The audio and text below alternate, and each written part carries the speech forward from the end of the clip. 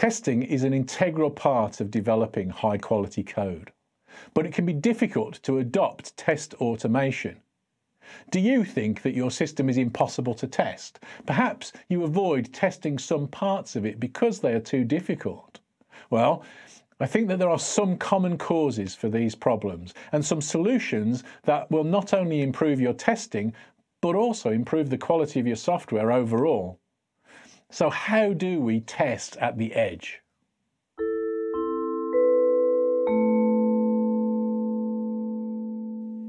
Hi, I'm Dave Farley of Continuous Delivery and welcome to my channel. If you haven't already, please do hit subscribe, and if you enjoy the content, hit like at the end. Thank you first to our sponsors, Equal Experts and Harness. They are helping us to develop the channel. Their details are in the description below. Please do check them out. I have a couple of free guides to different aspects of automated testing. Details of how to get hold of them are in the description below.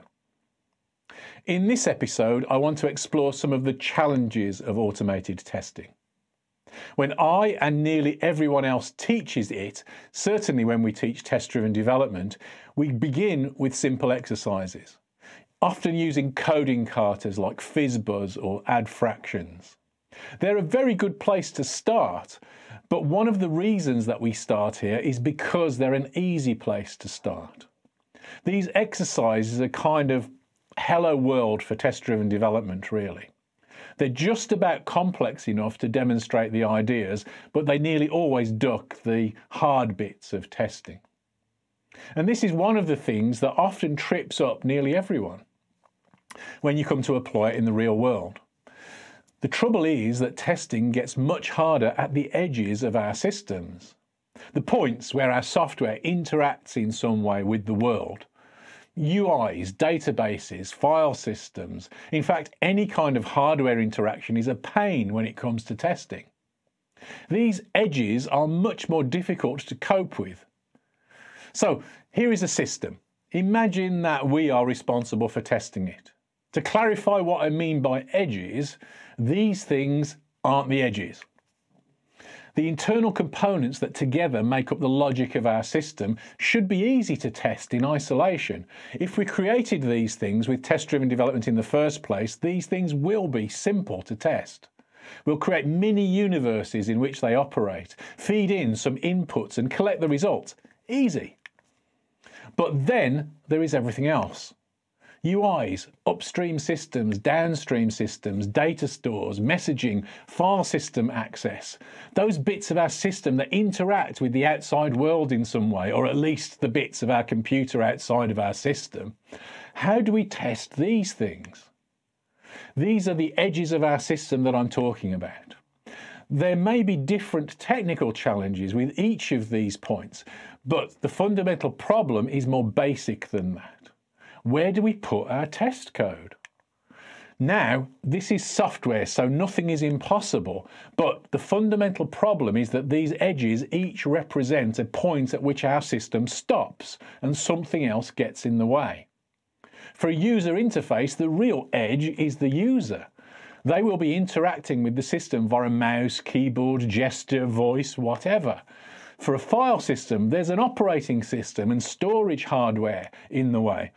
That's busy intruding on our ability to access the results that we're interested in. For external systems that we integrate with, there's a whole system in the way that prevents us from testing the cases that are really interesting or collecting the results that we really want, because the external system is busy generating its own inputs and consuming the very outputs that allow us to assert the results in our test.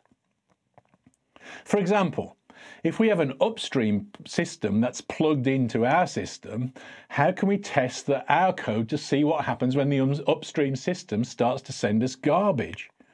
Similarly, how can we test how our code responds if we can't connect to a downstream system if we are already connected to a real one? I think that the answer to this is actually relatively simple. It's important to clearly define the boundaries of our system under test. It should be a deployable unit of software, and it should only include the things that the development team have control over. So in this case, the upstream system and the downstream system are outside the scope of our testing. So we should get rid of them. Now we can get our tests closer to the edges of our system and test them much more thoroughly. You'll probably want to use contract testing to defend those interface points, but that's a topic for a different video. So we've simplified the picture, but we still have all of this other stuff. How do we test that? I think that there are two strategies, both useful, but each in a different context. The first strategy is simple in concept, but actually quite complex in execution. I recommend this strategy for acceptance tests, but never for unit tests. That is, to test the whole deployed version of our system, configured as close to the production configuration as we can get, testing from the perspective of users of the system through normal public interfaces to the system. I've talked about this form of acceptance testing in other videos. For this, we need to simulate the user and go in through the same channels that our users do. So we can use something like Selenium to test web UIs, or maybe Appium for testing mobile UIs, for example, both hidden behind a domain-specific language constructed to allow us to write these test cases simply. So, combining our strategy for removing external systems, simulating the user, and creating an acceptance test DSL, we've pretty much got acceptance tests covered. The second strategy is more complex in concept, but simpler in execution. I recommend this strategy for unit testing, ideally as part of TDD, but not for acceptance testing. For acceptance testing, our aim is to test something as close as we can get to the real deployed version of our system, configured in the same way, deployed in the same way, so that we can have a definitive statement of whether our change is ready for release into production or not. We don't want to compromise the configuration of that system to support testing. No backdoors in acceptance testing is a pretty good rule of thumb. Unit testing is different though. For this, we want full control, but we don't have full control at the edges. Let's think of a simple case. Let's imagine some code that needs to write to a file on a disk. If my code writes to a file and I want to test it, then all I can do is check to see if the contents of the file are what I expect. This is slow and adds complexity to my testing. What if the file already exists when I run the test? What if it doesn't when I expected it to? We don't write to real files in unit tests, by definition, or databases, or message queues, or anything else at the edge of our system. Instead, our ambition is to make all of our logic of our system unit testable in memory. And we do this by cheating. Instead of writing direct from our code to an edge, instead we create our own abstraction of that edge, in this case, an abstraction of writing to a file, or showing something on a display, whatever it is that whatever edge that we are trying to deal with. And then we test to that abstraction instead of the real thing. Here is a simple example. If we are sensible, we're going to begin from a test. I want some simple code to read a list of words from a file, sort the words, and then write the result back out to a second file. So I begin by writing my unit test. Remember, I don't want to interact with real files. I want to be able to do all of this in memory. So I'm going to hide the file access from the code that I want to test. Here I've created something called a file system in my example, an abstraction of the real file handling. And in the context of the test, I'm supplying a fake file system.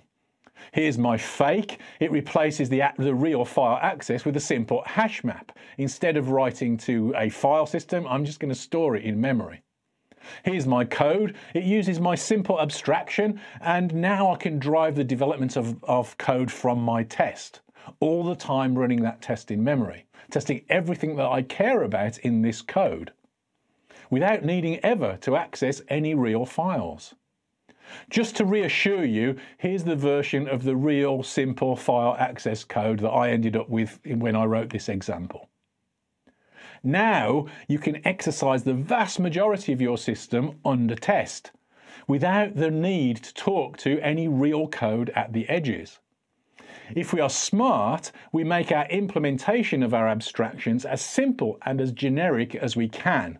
That way we limit the chances that this little adapter is likely to introduce a bug.